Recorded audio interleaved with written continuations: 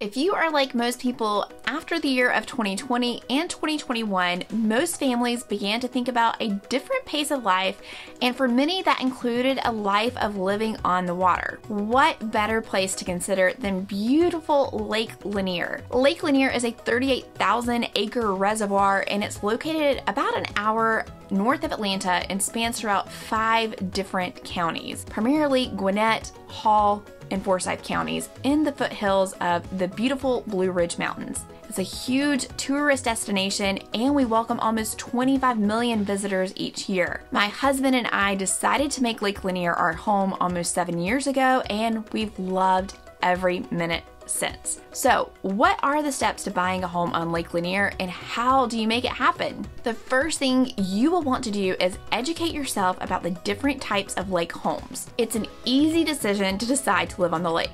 That's not the hard part. Deciding on what type of lake home you want is imperative. Do you want to live directly on the water? It's great having a dock right in your backyard, and it's important to know that there are drastic differences in lake homes and how you get to that dock. Do you want an easy walk to the dock? Are you okay with steps? How many steps? How steep of steps? Are you okay with a trolley taking you down to the lake? I'm serious. We have some lots that are so steep, you need a trolley to get down to your dock. Do you want a lake home with a great view? Who doesn't want a great view? And after you've done some research, you will find that having a great view and an easy walk to the dock doesn't always go hand in hand. Typically, these great views are found from being up high, which means a steep walk down to the dock. Or if you can get lucky to find a great view with a relatively easy walk to the dock, well, that's a pretty penny on Lake Lanier. In part because each lot typically has a buffer of land owned by the Army Corps of Engineers, which manages Lake Lanier, and you can't just cut down those trees to create a better view. Oh, and the docks that you see, they float on the lake. They are not stationary. And because of this, that creates some management that will need to take place throughout the year. So becoming educated about what your options are on the lake is imperative. Now, don't worry if this feels overwhelming. I've made a ton of videos educating you about all of these.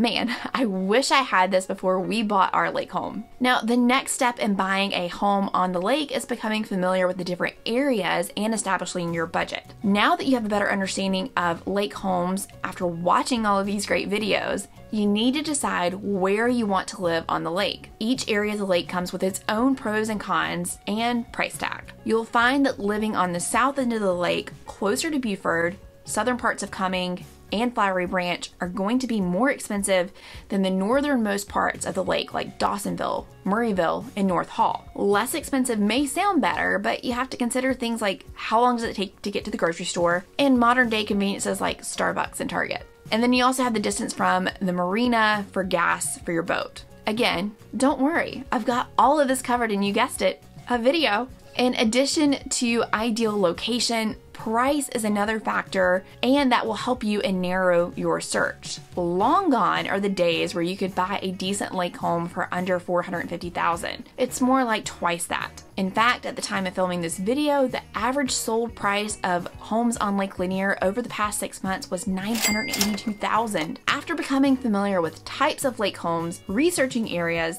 price points, and knowing more about docks, you should also take into consideration if living in a neighborhood on the lake is an option for you. After researching and considering your options, many people decide living directly on the lake isn't a necessity or in the cards for them for various reasons, whether it's due to budget or they just don't want to deal with managing a dock. Another great option is living in a neighborhood with lake access. So some neighborhoods have community access docks.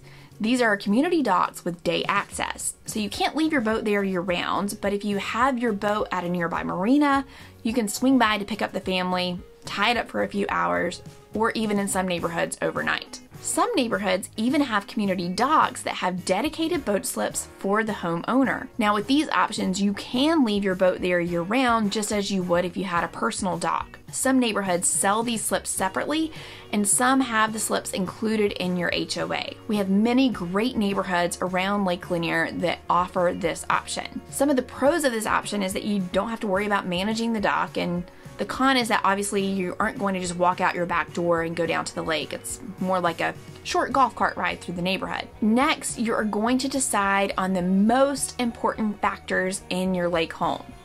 I'm going to be 100% honest with you. You can't have it all unless you have an unlimited budget. Everyone wants an easy walk to the dock with a great view, in a great location, with a renovated home, in a great neighborhood. You need to establish which of these is most important to you, and typically that only needs to be about 2 to 3 of those options, depending upon your budget.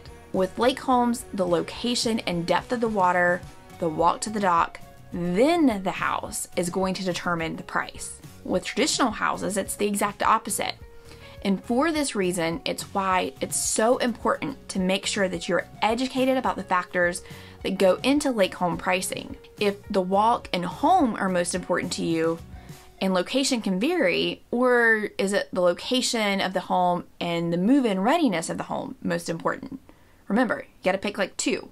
And if you have a large budget, consider 3. And finally, the last step in buying a home on Lake Lanier is finding a really great, knowledgeable agent. This is not the time to search on Zillow or get random recommendations from an acquaintance. You want to make sure that the agent you choose has a thorough understanding of all the things mentioned above in this video, and one that can guide you through the process and beyond. In case it's not obvious, my team and I would love to be the agents of choice for you when buying a home on Lake Lanier. We're passionate about educating our clients and helping you make the very best decision for you and your family. So if you're considering buying on Lake Lanier, you have to check out all of these videos and the ones mentioned throughout to help you understand Lake Lanier better. And of course, my team and I are always here to help talk about the process and get a plan in place for you. You can find our contact information below, and I hope to see you out on the lake this year.